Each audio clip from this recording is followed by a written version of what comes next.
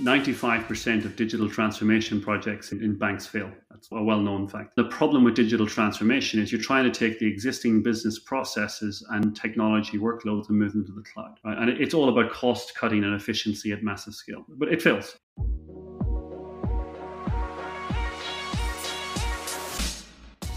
Welcome everyone to another episode of Banking on Air. And today I have the pleasure of welcoming Martin McCann from TradeLedger. Welcome, Martin. Thank you, Marcel. It's a pleasure to be here. Thank you for accepting this invite. We've been planning this for quite some time. I'm so happy that we finally managed to do this. So Martin, can you give the audience a brief introduction of who you are, your background, and TradeLedger? Yeah, absolutely. So TradeLedger is an enterprise software company. We have global operations where we provide an enterprise-grade lend tech or lending technology platform to the banking sector. So we're sometimes called a fintech, but we're more accurately an enterprise SaaS company would be our categorization. And basically we provide next generation technology to banks to enable them to lend completely digitally to businesses. And we tend to specialize on banks and non-banks or alternative lenders who service the SME sector globally. And we service every country in the world with the exception of China. So your primary market for this are SMEs. This wouldn't be retail banking. Is that right? Yeah, so it's business and commercial banking. So our clients are the banks and their clients are the SMEs. The SME would apply for credit from the bank using our technology. What drove you to build TradeLedger? Was this something that you dreamt about as a little kid that you'll be building this? Or how did you get to the point where you started building TradeLedger and you realize this is really something that the market needs? Well, Marcel, I don't think anybody ever dreams of building banking technology as a kid, so that wasn't it.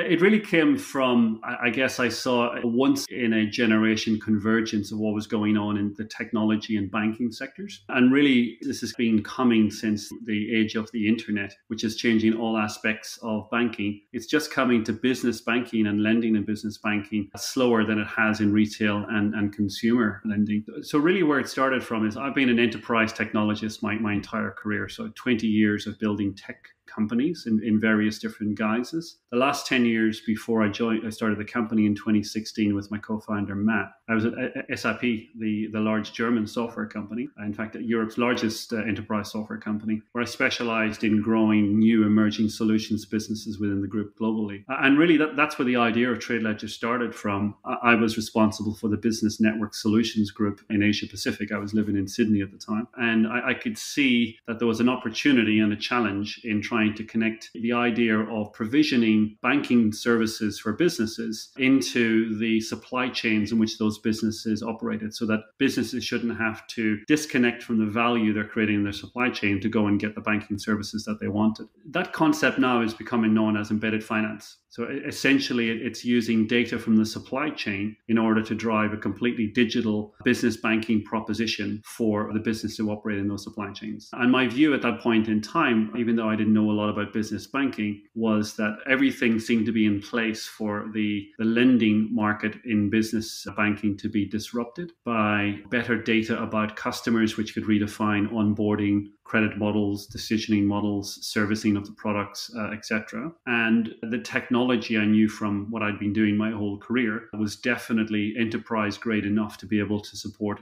complete new models of how you actually provide lending and value add around lending and other advisory type services, treasury, cash flow and liquidity analysis to those businesses in conjunction with the credit that they needed. So that was really the beginning of it. I then solidified that thinking. I started doing research into it when I left SAP.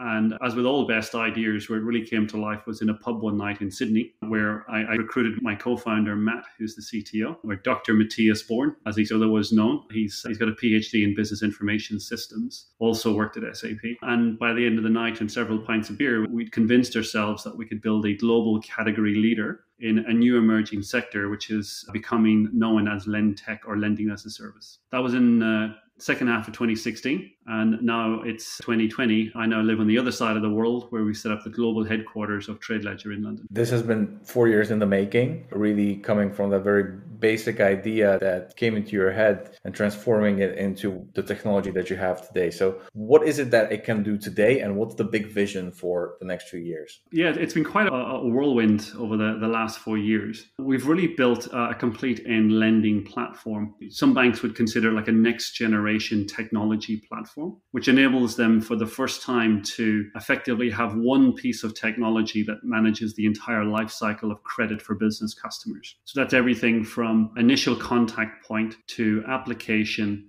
through to onboarding, credit assessment, decisioning, documentation creation, fulfillment of the product, through to drawdowns, servicing and management of the product, and reconciliation and closeout. Typically, before a trade ledger, a bank would need between 6 and 8 systems to do that. Those 6 or 8 systems would average in age between 15 years old and 40 years old. More of them on the 40-year-old side, the bigger the bank got. And as well as that, those 8 systems would need connections to multiple back office and core banking systems as well to operate, which explains why it took 90 days to complete a lending product journey from start to finish for the customer, 30 hours of work by the customer, 100 hours of work across 5 departments in the bank. It's an absolute nightmare. When I look at the stats of what the status quo is in business lending in big banks today, I think of it as the banking sector that the internet forgot about. Yes, and on top of that, like I was just recently speaking to the CTO of a Central European bank, and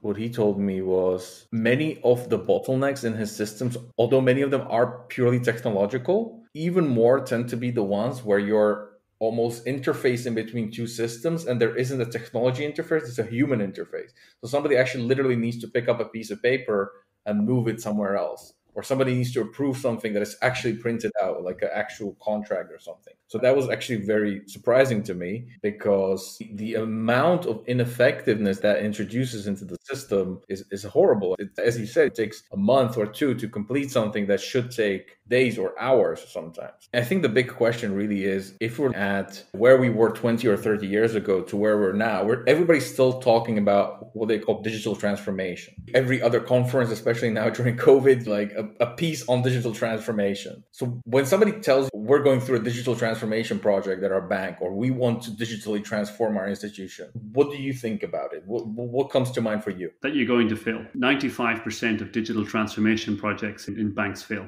That's a well-known fact. And it's digital transformation is not the objective or the outcome that you're looking for. Digital customer experience is where you need to be focusing on. So you're not looking to digitize things you've done before. And the problem with digital transformation is you're trying to take the existing business processes and technology workloads and move them to the cloud. Right? And it's all about cost cutting and efficiency at massive scale. But it fails ultimately. What you need to be doing is creating, completely reimagining what the digital data that exists today in the ecosystem you operate in will enable in terms of new ways of thinking about convenient, frictionless value add for your customers. If you take an example of that, I mentioned some of the stats around the current business lending scenarios we see. So 30 hours of work, 90 days from start to finish for the process for the customer. The customers who use our platform are typically seeing the application process taking 4 minutes as opposed to 2 to 6 weeks from start to finish. Typically, there'd be in the region of 200 pages of paper in that 2 to 6 week period.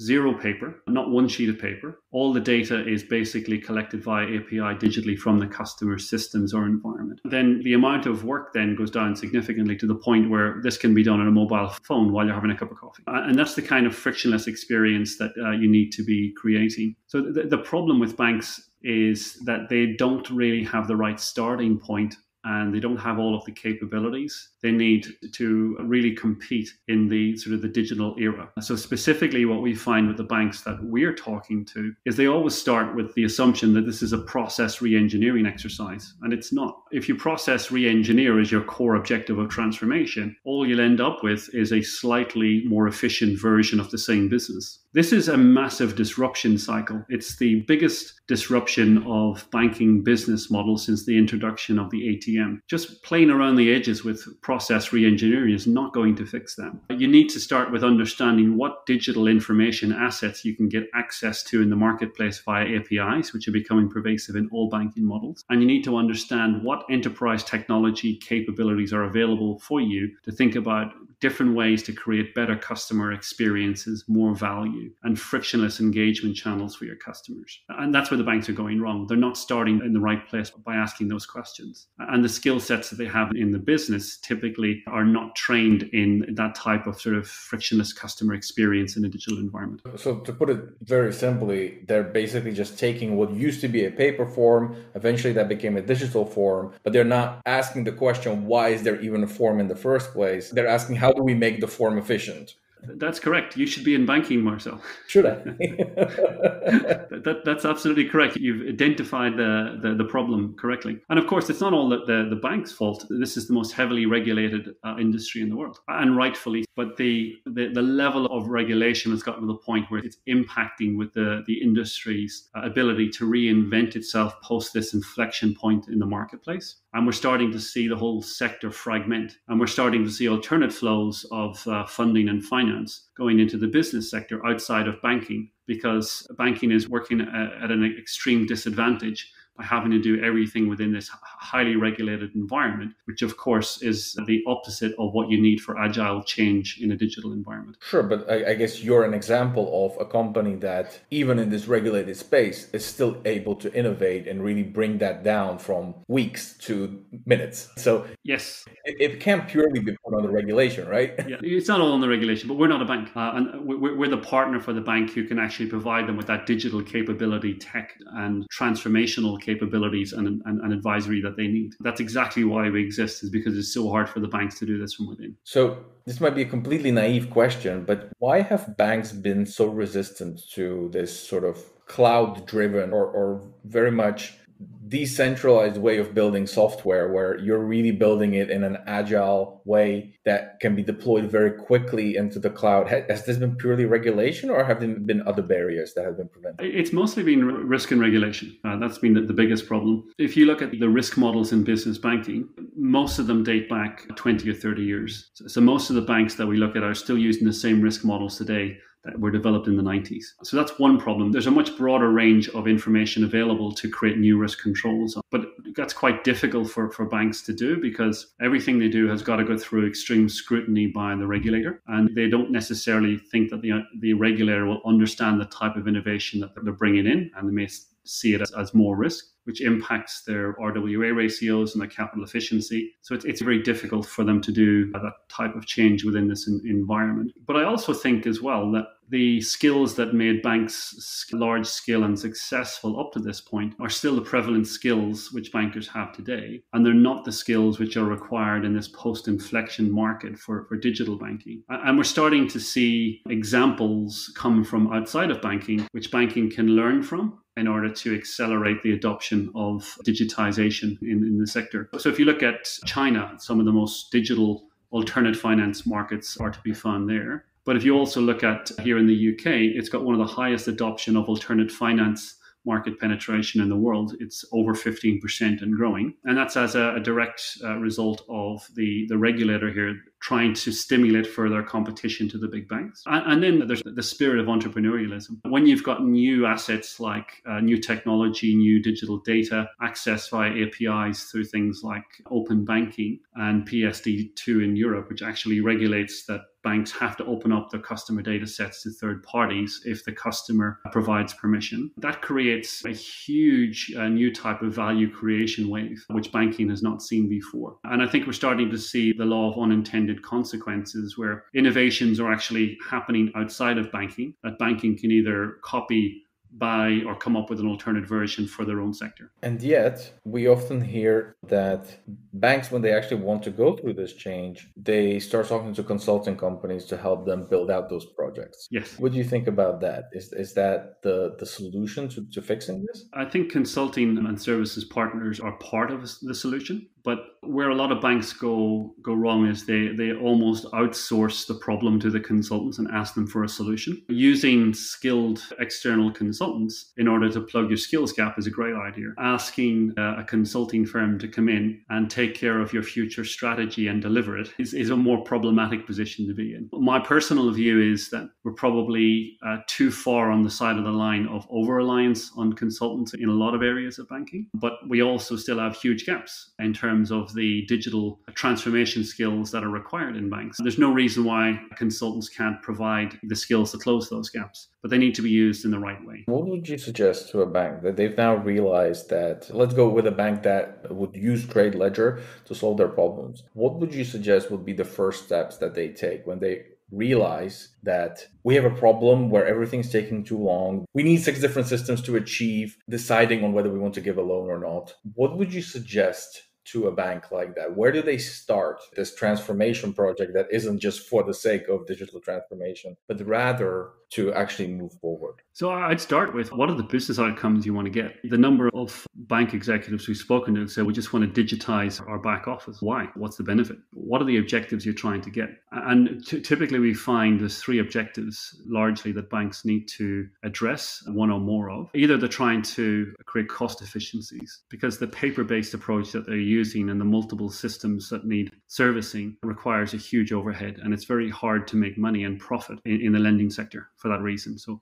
a lot of lenders are not profitable because of the inefficiencies that are baked into the model. Not all to do with operations, some of it to do with capital costs as well, and the structure of the capital markets. The other type of business outcome they could be looking to get is growth. So most banks have lending books which are reasonably large in terms of scale, and they struggle to grow. A typical scenario would be, with your best efforts, you can grow the book by 10% a year, but your attrition can be 15% a year. It's really hard just to keep your book the same size. It's a zero-sum game for most of these banks. And you need to think about a new type of frictionless customer experience and new value-add methods in order to change that zero-sum game. But actually, the most frequent reason why banks are doing this is fear. It's a fear of big tech and disintermediation of their customer base by big tech. And it's quite interesting. You see a lot of announcements which on the face of them don't seem to make any sense, but are going to have a big impact. So you see some of the big banks coming out with digital wallets and coming out with transaction banking services, which are embedded in technology company services. So Google has an e-wallet capability, which is supplied by, I think, Citibank. Probably the most famous example is in the retail space,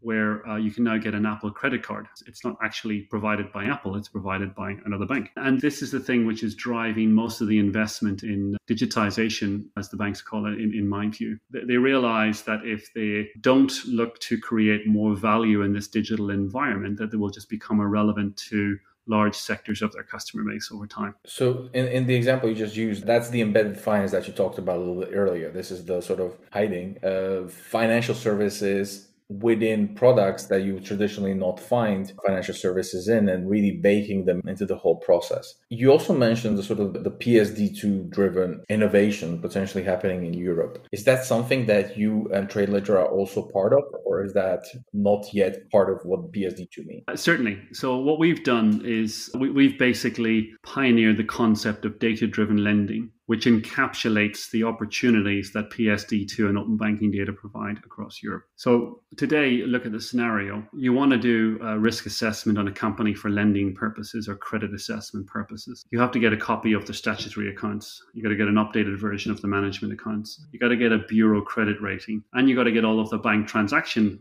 data for the last 12 months, so you can reconcile and test that the accounts are correct and see what movements have been since the last updates in the accounts, all before you start doing the credit assessment. That's a lot of work. What we actually do is we can now get an automatic data feed of all of the bank transaction data, an automatic data feed from the customer's accounting system, and an automatic credit score assessment from the bureau service. And we can also get automatic logistics information on the movement of all of the inventory and finished goods and services of the customer. So what used to take between 2 and 6 weeks just to start doing the credit assessment, we can complete the whole process from start to finish in under 1 hour with no paper. And part of that is open banking in itself is not the end game. Open banking is basically a new value enabler. So having that stream of bank transaction data enables us to come up with a new frictionless version of a lending product experience, which you can do literally from your mobile phone while having a cup of coffee, which would have been unthinkable before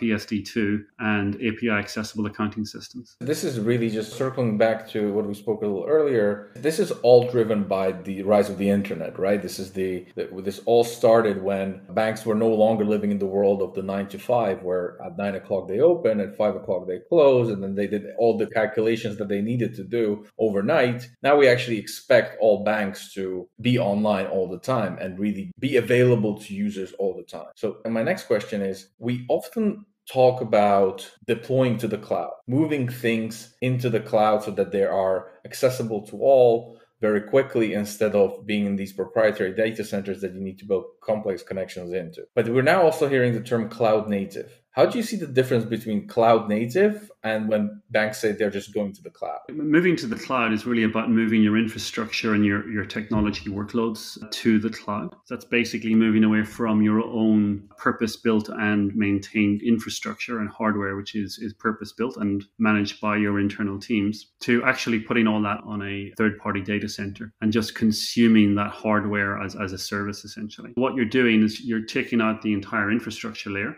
that you have as a dedicated infrastructure, which is very expensive, and you need a lot more capacity than you actually use most of the time to deal with peak loads.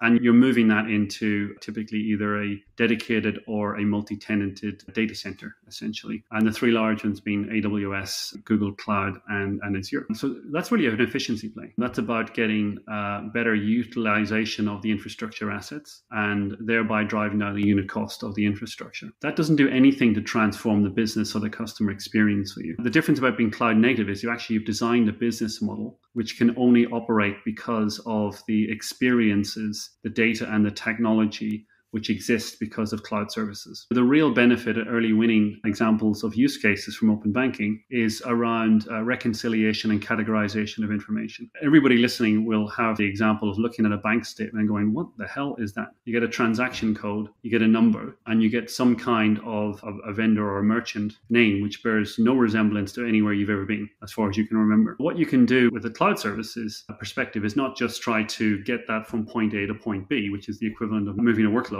but actually what you can do is you can enrich that. You can actually provide some categorization service on top of it, which decodes the codes, gives you natural language, and tells you a lot more data. So you can actually say, this business is located in this point. Here's the address of the business. Here's the real name of the business. And by connecting to your mobile phone, we can tell you how many times you visited that business in the last month. These are all things which really help to make it easier for people to understand how to manage their finance in this particular case. And that's exactly the same with business finance. We provide the concept of virtual CFO, which does exactly the same for cash flow, treasury, and liquidity perspectives for businesses. Because we analyze your accounts, we can tell you things about how you baseline in terms of financial health with regard to cash flow and liquidity against other peers in your industry or in your region. And we can also tell you things like if there's opportunities for you to invest cash short term, if there's better FX rates you could be getting for the international deals you're doing, because we can benchmark all of that data across the customer base that we deal with. So that's the idea of coming up with value adding services which are only available if you have a cloud native model or strategy. It's about reinventing the business process and coming up with better ways of adding value and adding more value. Right. And simply put, really the legacy banks or the existing technology that is there, all of that is fragmented. That's in many different systems. So actually, if you even just want to get the information, that just takes time and you might need approval from specific areas. And it's that sort of like this continuous process of trying to bring all the information closer, but at the same time, really at high speed so that you can get not only to the information, but get that information back to the customer when you make that decision. That absolutely makes sense. The reason why we're even speaking, the reason we know each other is that you actually trusted us at Vacuum Labs to help you out on this journey and in building out your technology. We've built stuff in the cloud for the past 8 years, and especially in financial services. So this has really been what we do and what we do best. So my sort of big question is, when you were looking at the landscape of various providers that could help you in your journey, why did you choose Vacuum Labs and what has been the benefit for you so far? Okay, so I'll start by answering the question why we looked to use a partner in the first place, and then I'll say how we ended up selecting Vacuum Labs. Because we are a technology company. Building software is our core competency. And just 12 months ago, it never occurred to us that we would actually use like an outsourced provider of software development. But the reality dawned on us at the beginning of this year that our business was growing faster than we could grow our technology operation organically. And we were starting to experience growing pains because we were growing the technology faster than we could reorganize for the larger scale. So we decided the only way to solve this problem was to bring in like a midterm partner who we could basically use to accentuate and expand our capability so that we could keep up with the growth of the market opportunity that we were servicing in sort of lend tech for business lending. So alongside building out our own teams, we figured out what would be the easiest areas of development to utilize a third-party partner for, and what were the things were important for us from a partner. And we're probably the most skeptical people you're ever going to find. Our core expertise is enterprise technology development. Our starting point was it's impossible to outsource any of this development. And we don't believe we have outsourced it. We believe we found a partner who accentuates what we do and gives us more capacity as we grow the business. We went through a very rigorous assessment process. We were looking for a partner who had the attributes of expertise in technology, who could comply with the high enterprise standards that we build to, had the understanding of long-term architecture and technology trends to make sure that we were building was going to be future-proof, and that also had the right values to actually work alongside and as an integral part of our team. And that was key to our success of working with Vacuum Labs. We consider Vacuum Labs as part of our team. We don't consider you as a third party. And I think the values that we have as an organization, we saw reflected in the evaluation process in the people that we encountered. And that gave us a lot of confidence that the Vacuum Labs teams are just like us. You're just like a bunch of people that have the same values and ethics, have the same level of geekiness about finding the most elegant ways to architect and build better solutions. And in some areas, you actually had more experience of building certain types of financial services technology solutions than we had. And that's how we selected which areas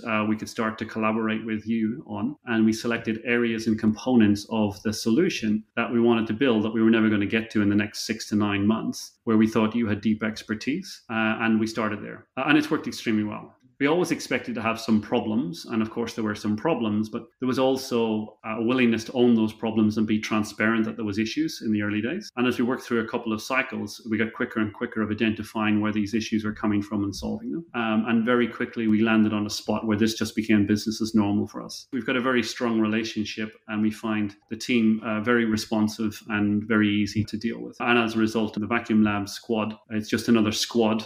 It's just the name happens to be Vacuum Lab, has become an indispensable part of our team for the midterm as we continue to grow to keep up with the demands of the market. Well, thank you, Martin. One thing that you really touched on that I think our team really enjoys is the fact that we can work in those cycles. There are often people that we're talking to that we might work together, partner with, or be a vendor for, and not having the ability to go in these sort of, whether it is very strict Scrum or not, like having these sort of sprint-like structures where we have the constant ability to ask for feedback from you, and likewise you can ask feedback from us. And there's that constant loop where instead of having this big project to deliver at the end, which is what many people are used to, there's these cycles that we can go through which deliver partial solutions, and then over time you might not know in week 1 where you actually want to end up in week 12, because some things become clear as you develop. I think the biggest problem we have with Vacuum Labs at the minute is we've overrun our budget that I'd agreed with our CFO when we set out the project, because we've been using you to plug gaps as the business grows. We've been relying on you more and more. So I'm getting a hard time from my CFO that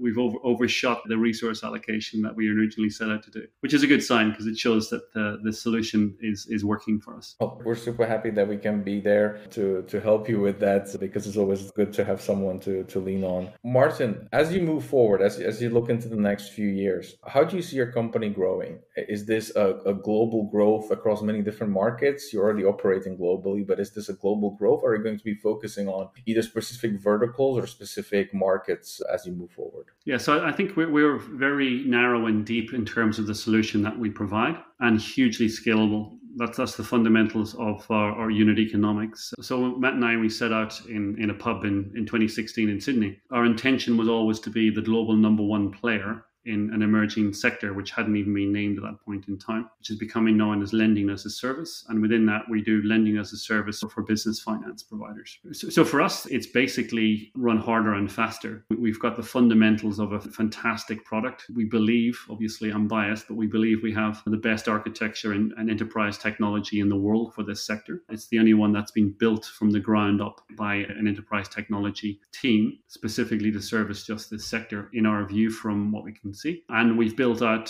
some initial phenomenal attraction. So if you look at the customers that we already have global or multi-country rollouts happening or already happened with more than one of the world's top 3 trade banks. In parallel, we also have an increasing number of what we call volume customers who are smaller, often alternate lender non-bank customers who roll out very quickly, but with much smaller volumes, obviously, typically in a single country. So for us, we were always determined to be the global number 1 by the end of 2021. And that's still our objective. Whether we make it by the end of 2021 or sometime in 2022, I don't really care. But that's always the objective, number 1 in the sector. We want to be the sector category creator and leader. That was always the plan. For us, we found that our niche geographically is that east-west trade corridor. So it's banks and non-banks who basically provide financing for domestic and trade, import-export from Europe all the way through to China. And from our perspective, we can support them in every country that they operate in. And that, again, gives us a unique differentiation. Because of the cloud-native sort of services nature of our business, we can be up and running in any country which has an AWS Prime site in about 4 hours. That's how easy it is. The product has been designed to be multi-language, multi-currency, and easy to localize to those countries. That's just what we do as enterprise technologists. So for us, global domination is a summary of where we want to get to by the end of next year. Our category is starting to become very competitive. It's growing very fast, and we're in the front of the wave. We think we're in great shape to continue growing and to realize our ambition to be the number 1 player in lending as a service for business finance. Beautiful. So if there's a bank right now that is hearing this and they're saying, I need this trade ledger. This is something that we've been dealing with these legacy systems. It's a pain for us. Everything takes so much longer. We're losing customers to people who can do it faster than us or provide feedback quicker. What should they do? Should they reach out to you, or what's the best way to begin working with you? The best thing is to go to our website, tradeledger.io, download our latest white paper, Data-Driven Lending, and get in contact with us. Depending on which country you're in, we've got offices currently in Australia and in the UK. We'll be opening offices in Asia in the next year. Eventually, we'll get into North America. We do have a customer deployment going on in North America at the moment, but we don't have operations there yet, which is not a prerequisite for dealing with a bank. But the easiest way is, regardless of which country you're in, just get on the website, understand a little bit more about what we do and its fit with what you want to get as business outcomes with this type of technology. And if it seems to fit what you're looking for and you want more information, just contact us, drop us your details through the website, and somebody will be in contact with you the following day. Beautiful. Thank you. And so once again, Martin, thank you so much for joining us here today on Banking on Air. It's been an interesting conversation. I'm really curious how you're going to dominate the world globally, how you're going to grow. And I look forward to working with you as Vacuum Labs to help you along that journey as that partner, supporting you and guiding you. Thank you, Marcel. It's been a pleasure to be here. Thank you for inviting me along to talk about my favorite topic, Trade Ledger. And also thank you to you and the extended Vacuum Labs team for the fantastic support that you've been providing us and for being part of our journey to be number 1 in our category. Thank you, Martin. Have a wonderful day. You too.